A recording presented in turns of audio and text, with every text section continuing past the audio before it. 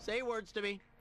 Hey guys, welcome to part 9 of Let's Play Spider-Man Web of Shadows Amazing Allies Edition part 9. I already said that. For the PS2. No one gives old Spidey a break. No, they do not. So in the last part we kept working towards building the sonic generator. Again, I can't remember who we fought. It just becomes so forgettable. Once more. So anyway, so we are still working towards building this sonic generator. So what we have to do is defeat a load of symbiotes and we have to climb this tower. So I don't know if this is actually explicitly said in the game. I'm sure it is and I just missed it. We're actually climbing Fisk Tower. And just in case you don't know, Fisk is the last name of Kingpin, so we are climbing Kingpin's tower. Venom, so many Venoms. I don't know where to start. Yeah, I know, right, Spidey? Yeah. Yeah, so it doesn't really matter that this is Fisk Tower and this is the one that we're climbing, but just in case you wanted to know, because we're trying to get to the very top so we can actually build the sonic generator, stop the symbiotes, save the day, all that kind of stuff. So, like, I complained about the last level, that it was just kind of filler, and I get a similar feeling from this level. I don't dislike it. I like how there's a lot more symbiote stuff going on here. Like, you can see all the little purple stuff, all these purple like veins almost, like emerging from the ground. That's the sort of stuff that should have been in the whole game for all of it, really. But I like that it is finally coming up. But you don't really get a sense that this is Fisk's tower. Like, there's nothing really unique about the place. It's just a building that's tall. So yeah, it's nice to see all the symbiote kind of stuff, but it might have had a bit more of an impact if this didn't just look like a generic tower building. If this actually had if it actually looked like a building that had some significance to the Spider-Man universe. Just a little bit of significance. We can do this the easy way or the... who am I kidding? Everything's always the hard way. So something that's fun about this level is that, you know, in case you don't remember, something that was introduced in this game, and only in this version of the game, in the PS3 360 and the DS version it doesn't happen, where the symbiotes are all a part of Venom, so all have part of Venom's memory, so can all talk to some degree. So something you actually hear in this level is that the symbiotes will say like random stuff that don't really make that much kind of sense, but it's all because of the Venom stuff. But there really is like a lot of difference here with the story, and I really don't know what happened. Okay, so the quest we're doing at the moment is that we find this soldier and he's all like, I'm sick of the symbiote, lame. So we have to take him all the way back to safety, so I thought I might as well do it. This level isn't that long, so I thought I might as well do the quest. But yeah, there's a lot of changes here with this story, and I don't know what the kind of thing was where with the different like developers talking to each other, because each of these stories are different. And it's something that's really cool because it means that each version of the game is unique in terms of the plot, but it's all kind of similar stuff, and it for the most part it seems a little pointless. Like with the 360 version, you know what you're getting. You know, it starts off with Spider-Man being Spider-Man, normal day, you get that whole sort of background, and then as you go along the symbiotes kind of take over, Spider-Man has to make choices, Venom's there. You know what you're gonna get. Shield is involved. With the DS version, it's more compressed, where the symbiotes have already taken over, and it's just Spider-Man trying to stop them. With this one, there's kind of there's characters in this version of the game, like Jonah J. Jameson. He is only in this version of the game. But then we also have to deal with the AIM soldiers. So for the first half of this level we're fighting the symbiotes, and I recommend just almost ignoring them because I just find them quite irritating to fight. They're exactly the same as we've seen them in the other levels. They're not really that fun to fight. The combat isn't that it isn't good in this game anyway, but the fact that they're just spamming symbiotes at you at this point really made me think I'm not going to fight them. And then also in this part of the game, the whole thing is that we got these like, we got these like lifts that you can jump on that take you up and down. I guess it's supposed to be a gameplay mechanic, but really you're Spider-Man, so you just web upwards and it always kind of works out. So I don't quite know what the point was in them. But okay, if I'm going to be positive, something I do really like about this level is that you're always going up. And I really like, look at this, look at the camera. Don't call me, I'll call you. Oh, too late. So what do you want? There's a bug. Because the game forces you to take a phone call in that part of the game. So if you instead web upwards and are on the ceiling, the game forces you to come down and then the camera freaks out by like pulsing. Which is, why would it pulse? Like of all the things that the camera could do, I don't quite know. It's odd. But yeah, okay, so the story differences.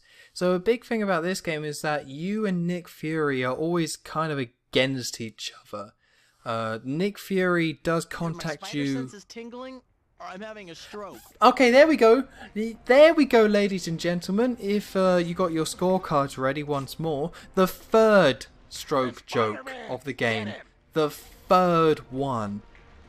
This isn't a long game. We're only on part 9. That means Spider-Man has averaged one stroke joke for every 3 episodes we've done. That's weird. When I heard this for the first time when I was playing the game, and he just was like, I guess I'm having a stroke. I'm like, again? It was really weird. Like, it almost kind of made me laugh in a bad way. It made me laugh in a bad way.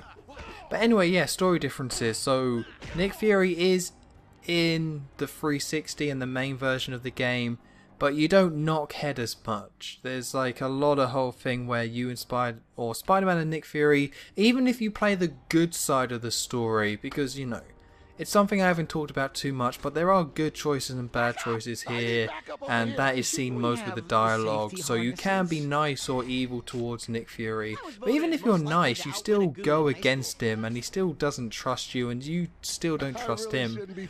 But in case you're wondering, who we're fighting at the moment are the AIM soldiers. Now, if you have seen Iron Man 3, then you would have heard about the AIM soldiers already, because apparently they were in that film.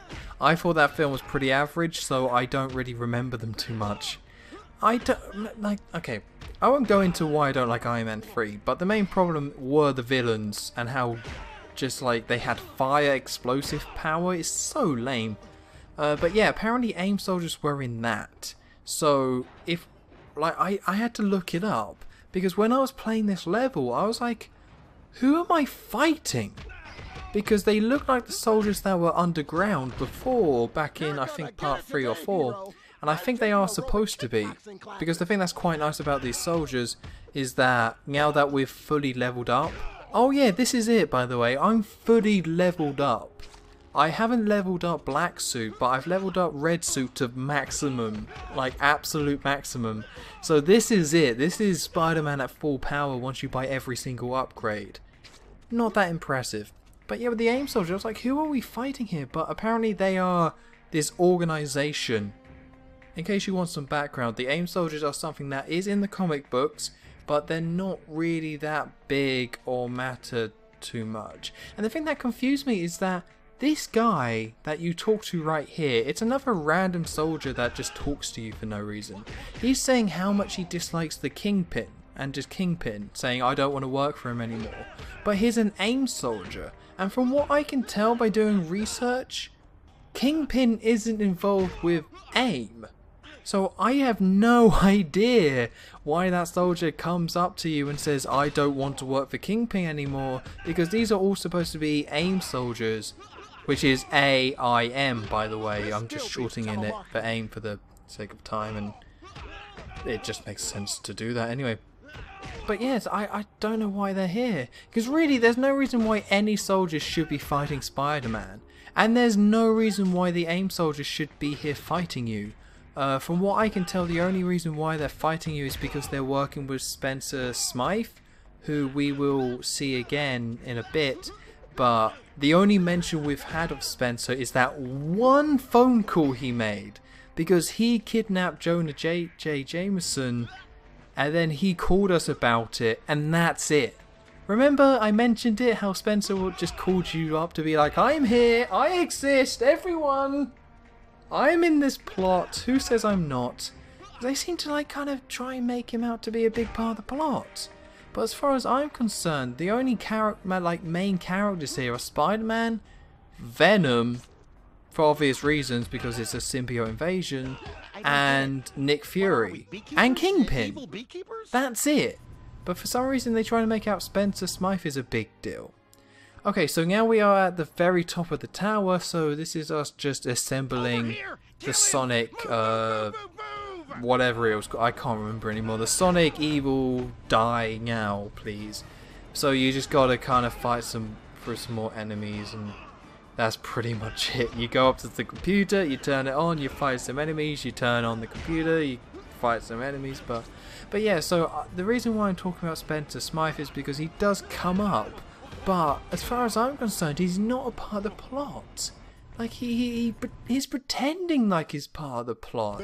Really has nothing to do with this. And he's only in this version of the game. Him and the AIM soldiers are only in this version. And from what I can tell, I'm going to have a look, because I do have the Wikipedia page up here. Spencer Smythe is a very small part of the Spider-Man universe, from what I can tell. So if we go to AIM, which stands for Advanced Idea Mechanics, there's nothing here that makes me think that he's working with Spencer Smythe. So from what I can tell, they just kind of made this all up. They just threw in these names. And the only reason why I'm complaining about it is because it seems a little lazy. And again, like, they changed the story in this game for no real reason. Like, you can make your own changes to try and make it your own story, but this just seems like they pulled a ton of Spider-Man names out of the hat. You know, I'm not the brightest bulb on the drive-thru menu, but I bet if you put all these parts together, you're gonna wind up with a really big, angry Venom. Yeah, they just put them all out of the hat, grabbed them, and that was it. Like, here we go, Jackal now just shows up. Wasn't he on the helicarrier, and we beat him up, and how did he not die? The thing crashed, didn't it? I don't know how he's still alive. So yeah, so out of nowhere, Jackal creeps in and steals the Sonic generator, which makes no sense, because Spider-Man would just beat him up and win. I told you, I don't want any. So this, again, and here we go, here's Spencer Smythe, and apparently the Jackal was a double agent for Spencer Smythe, but he's now betrayed Spencer Smythe and stolen the machine. Like, you see what I'm talking about, right? Like, they make a ton of changes to the story, but it just makes it more weird and confusing. Like, it's not impossible to follow, don't get me wrong. It's not like a complex story and that's all over the place. It's just like, why are these characters here? It doesn't work. Must kill Spider-Man. I remember when I used to joke about things not getting any worse. Man, those were the And now days. we're fighting Black Cat, because Spencer Smythe, someone who has only been mentioned once, has hypnotized her to fight Spider-Man. So here's our boss fight for this level. So there's really nothing to say about this boss fight. She doesn't have any lethal attacks. All she does is kind of try and kick you. So the best thing to do is that you just get her into a combo. You try and punch her so you can like get her into some sort of a combo. But because of the way she moves and the way she can like attack you, sometimes it's hard. And also the combat's bad. So that's why it can be hard to get her into a combo. Because sometimes you just miss and the way she moves is just weird. Oh, hey, look, I got call waiting. It's my girlfriend. Can I call you back? Yeah, like, why is he calling you? So Spencer Smythe seems to be obsessed with taking down Spider-Man. But why is this all happening? I just don't know. So now that we've beaten Black Cat once, we've now got to beat her again. With no differences. Arguably she's weaker than the first time. Or I found that. And there we go, that's the boss fight done. Good job. And now she'll come to our aid. And the weird thing about it is that the game tells you, Spencer Smythe is all like, you can't save her because I've attached, like, done some stuff to her brain, and then you just beat her up and she's fine. The story just, like, wets the bed in this part. But anyway, next time in Let's Play Spider-Man Web of Shadows Amazing Allies Edition, Jackal has stolen the Sonic generator, so we are going to track him down. So I've been HonestTom23, don't forget to like, comment and subscribe, and I will see you next time.